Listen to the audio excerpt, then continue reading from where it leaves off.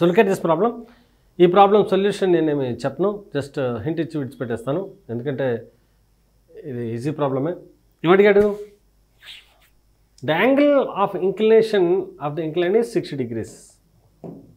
So angle of inclination 60 degrees అని చెప్పాడు.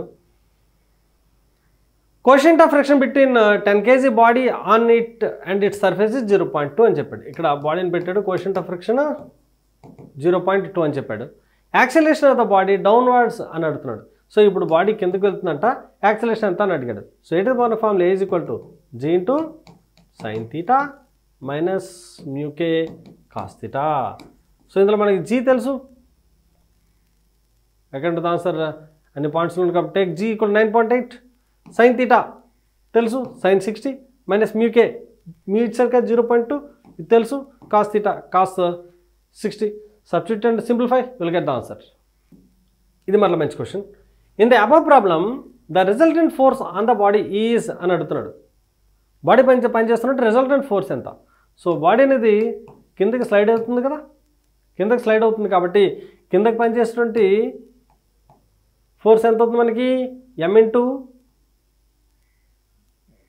G sine theta అవుతుంది.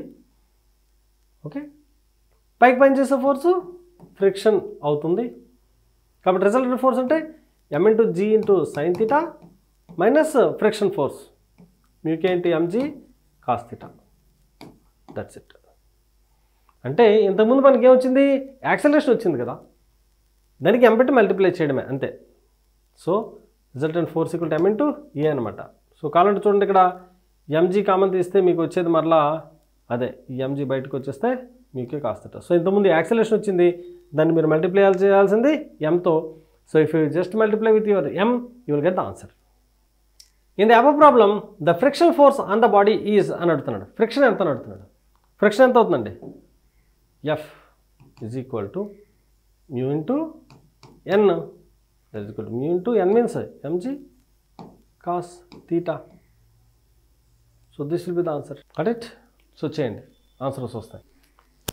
Friction force acting on the body. మరి ఈ ప్రాబ్లం ఏంటంటే చూద్దాం. ఇన్ ద అబవ్ ప్రాబ్లం ఇలా ఇచ్చాడు కదా, in the above problem the minimum force required to pull the body up in the incline plane అన్నాడు. మరి ఇప్పుడు ఇలా పైకి వెళ్ళాలంటే మినిమం ఎంత ఫోర్స్ ఇవ్వాలంటున్నాడు. సో అసలు కింద పనిచేసే ఫోర్స్ ఏంటి? MG sine theta. ఎప్పుడైతే వీడు పైకి పుల్ చేద్దాం అనుకుంటున్నాడో అప్పుడు ఫ్రిక్షన్ ఏమవుతుంది? డైరెక్షన్ మారిపోతుంది కాబట్టి ఫ్రిక్షన్ కింద పనిచేస్తుంది ఎఫ్కే. కాబట్టి MG sine theta plus FK ఎంత అవుతుందో అంత ఫోర్స్ కనుక వాడిస్తే the body is ready to slide upwards. Minimum అన్నాడు కాబట్టి మనం ఇప్పుడు కూడా లిమిటింగ్ కండిషన్ తీసుకోవాలి. So what is the minimum force required? F is equal to MG sine theta plus mu K MG cos theta. Mu K అంటే ఎన్ కదా. So ఇంతకుముందు acceleration లేదా ఫోర్స్ కనుక్కునేటప్పుడు ఇక్కడ మైనస్ వచ్చింది, ఇప్పుడు ప్లస్ వస్తుంది, అంతే తేడా, మిగిలినంతా సేమ్. సో ఎం అంటే తెలుసు, జీ తెలుసు, సైన్ థీటా తెలుసు, మ్యూకే ఇచ్చేసాడు, ఎంజీ కాస్ థీటా థీటా తెలుసు కాబట్టి సబ్స్టిట్యూట్ చేసి సింప్లిఫై చేయండి, you will get the answer. So ఇది మీకు ఆల్రెడీ మనం సినాప్సిస్లో చెప్పుకున్నదే, మీరే చెప్పండి answer. When a body slides downwards on an incline plane with the quotient of kinetic friction mu K the acceleration is given by అన్నాడు. Acceleration formula direct అడిగాడు. So I'm not going to discuss. A brick of mass 2 kg just begins to slide down on an inclined plane at an angle 45 degrees with the horizontal. The force of friction will be, brick అనేది ఉంది, దానికి mass 2 kg slide అవుతుందంట. Slide అవుతుంటే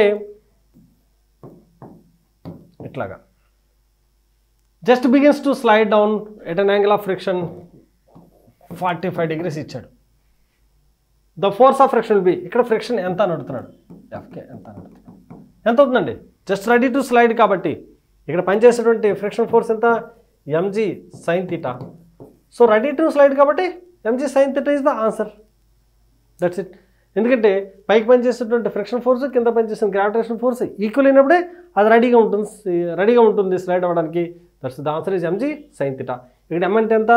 2, G అంటే 9.8 into sine theta sine 45. So what is the answer? 9.8 into 2, 19.6. That's it. So friction అనేది చాలా easy chapter అండి. కాకపోతే నేను ప్రతి ప్రాబ్లంలో కూడా చెప్పిన కాన్సెప్ట్ మరలా చెప్తున్నాను, నాకే బోర్ అనిపిస్తుంది. మీకు ఒకసారి కనుక కాన్సెప్ట్ క్లియర్గా వచ్చేసిందంటే ఈ ప్రాబ్లమ్స్ చాలా ఈజీ. దీనికి సంబంధించినటువంటి ప్రాబ్లం ఈ మోడల్ మనం ఆల్రెడీ చేసాం కాబట్టి మీరే ట్రై చేయండి. మీకు రాకపోతే కామెంట్ సెక్షన్లో చెప్పండి, నేను మరలా చేస్తాను. ఏంటిది? The lengths of smooth and rough incline planes of inclination 45 degrees is same. So ఇది ఒక స్మూత్ ఇంక్లైన్ ప్లేను, ఇదొక రఫ్ ఇంక్లైన్ ప్లేను. ఈ రెండింటి ఒక lens same, angles same, 45 degrees 45 degrees. అది మరేంటి? ఇది ఎల్ అనుకుంటే ఇది కూడా L. Times of sliding on the two surface is T1:T2. First smooth అన్నాడు, తర్వాత రఫ్ అన్నాడు కాబట్టి ఇక్కడ టైం T1, ఇక్కడ T2 అంటున్నాడు. మ్యూ ఈజ్ ఈక్వల్ టు 0.75 ఇచ్చాడు. ఇక్కడ మ్యూ అనేది 0.75 ఇచ్చేసాడు. అయితే ఏమన్నాడు? రేషియో T1/T2 ఎంత అంటున్నాడు. So in the both the cases distance same కాబట్టి S1 equal to S2, S equal to UT plus half IT స్క్వేర్లో initial value 0 తీసుకుంటే ఇక్కడ half A1 into T1 square, ఇక్కడ half into A2 into T2 square. So half of gets cancel. A1 అంటే ఇక్కడ ఏంటి formulae? ఒక బాడీని ఇక్కడ ఉంచితే G sin theta. So G sin 45 into T1 square equal to ఇక్కడ ఏంటి formulae? G into sin theta minus mu K cos theta into T2 square. G gets cancel. ఇక్కడ sin 45, ఇది cos 45.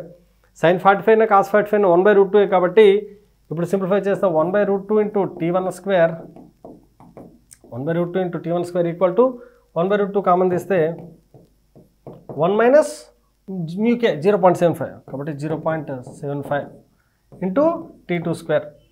1/√2 cancel. So T1 square is equal to this is nothing but 0.25 అంటే 1/4 అని రాయొచ్చు కదా. 0.25 nothing but 1/4. ఈ 2T square లెవెల్కి తీసుకొస్తే T2 square. That employees T1/T2 is equal to how much? 1/2.